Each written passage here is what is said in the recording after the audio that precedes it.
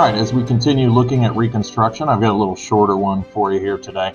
Remember, the idea is we're evaluating how close can we get to Lincoln's desired goals of putting the country back together, ending slavery, and then working towards equality. Today is pretty much a strictly political discussion of this.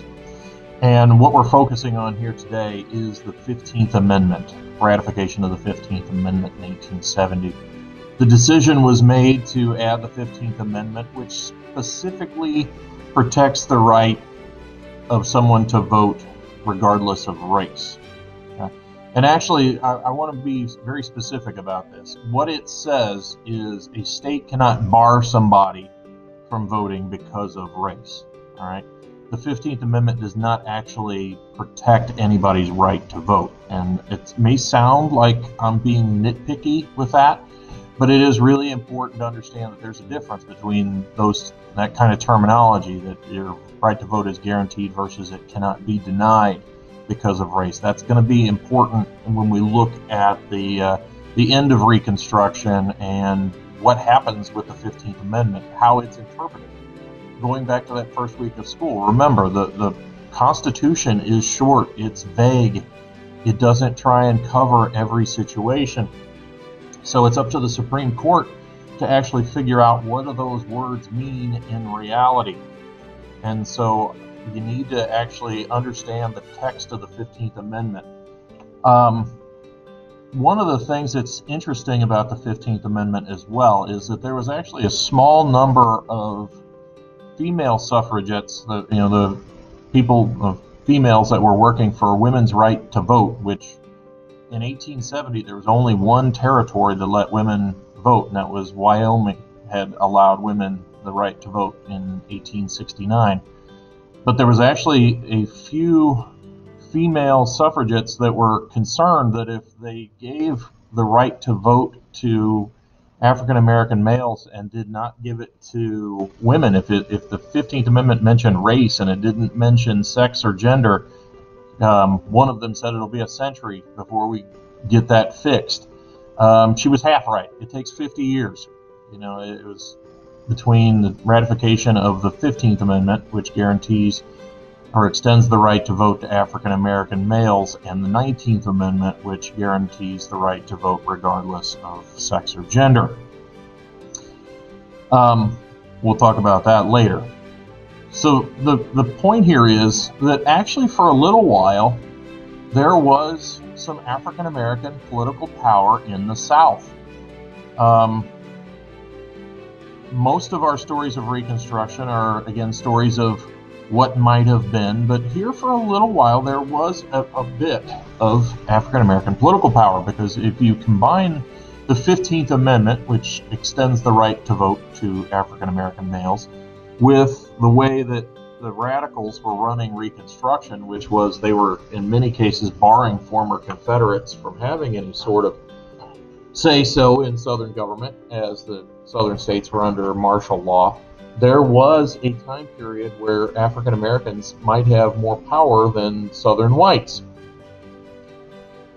And so the result is that there's actually quite a few African Americans elected to Congress. The first senator elected to Congress that's African American is a gentleman by the name of Hiram Revels. And on your drawing there, Hiram Revels is the one all the way on the left. One of the interesting little kind of sweet ironies of this is that Hiram Revels fills the position last held by Jefferson Davis. He is a senator from Mississippi. And the last person to hold that seat was Jefferson Davis, which you should remember Jefferson Davis was the president of the Confederacy. So that's just always been a little bit of a delicious irony that Hiram Revels, the first African American senator, takes the spot that was held by Jefferson Davis.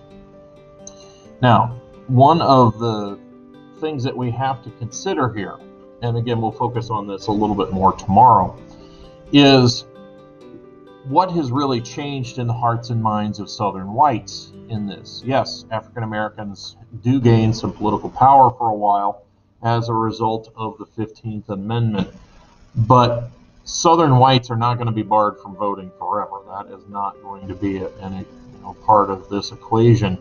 And so then the question becomes, what's going to happen to African American political power in the South when Southern whites regain the vote? And in almost every place in the South, whites are in a majority. There's only a few places in the South where you would be able to circle a place geographically and say there's more African Americans here than there are whites. So what is going to happen to that when whites are allowed to vote again? And again, that'll be the focus more of tomorrow. But there for a while, the Republican Party actually does have some power in the South, and the combined voting power of the newly freed slaves and the fact that the old Southern Democrats, the Confederates, are barred from voting does actually create a situation where the Republican Party is the dominant party in the South for a while. And again, this is probably not going to last. Two names that we need to know that represent that idea of Republican control of the South, and both of these terms would have been used as insults by Southern whites. The first name is carpetbagger, and the way to keep these two straight is to really think about these terms. A carpetbagger is a Northern Republican that goes into the South to run a business, take advantage of government Reconstruction contracts. They're named after a type of luggage that was available at that time called a carpet bag. It was sewn together with carpet remnants, and the idea was that these people were looked down upon by Southern whites as these lowlifes from their perspective that were coming down there and taking advantage of their misfortune, self-inflicted misfortune, but their misfortune to try and get rich. So Southern whites would have called them carpetbagger as an insult. Those are Northern Republicans that go south. Those are white Northern Republicans that go south.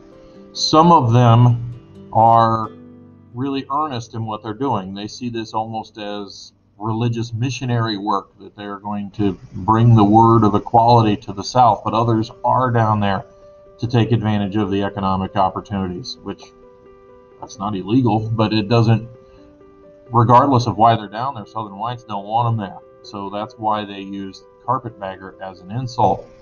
The other term that we need to know, Republicans that are Southern Republicans, obviously African Americans are going to be with the Republican Party, and that's the party of Lincoln. The great emancipator was a Republican, so that's where their votes are going to be.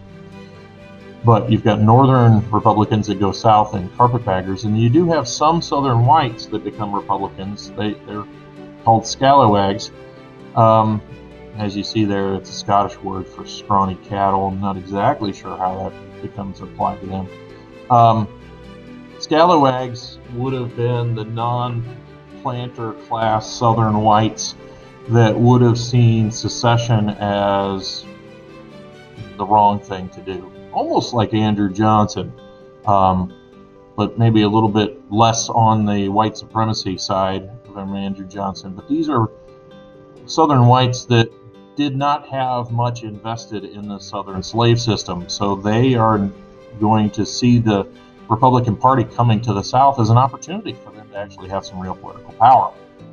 So you've got three blocks of voting for the Republican Party in the South. You've got African American votes that are going to go for the Republican Party, the party of Lincoln. You've got Northern whites that move south that are Republicans, the carpetbaggers, and then you've got Southern whites who see the Republican Party as an opportunity for advancement because they didn't have much under the old slave system, and those are the scalawags. So African Americans, carpetbaggers, scalawags. The question is, how are they going to bring about real change if the majority of Southern whites aren't buying into what they're bringing? In order for this to create real lasting change, there would have had to have been some real buy-in from the average Southern white person, because they are the majority in these areas. And the honest truth is that most Southern whites see this as an invading force. And this cartoon is a great representation of that. If you zoom in on it, put it on your Google slide and really zoom in on it, you'll see that that's Ulysses S. Grant, who first conquering general, but then later president of the United States during the last 8 years of Reconstruction. He's riding in a carpetbag. There's some terminology there. And if you look really closely at the carpetbag, you can see that it's bristling with weapons. Grant is actually sitting on like a pile of muskets, rifles. And Grant is riding on the back of a woman who's labeled the Solid South. And she is in chains carrying this weight of Grant and the carpetbaggers.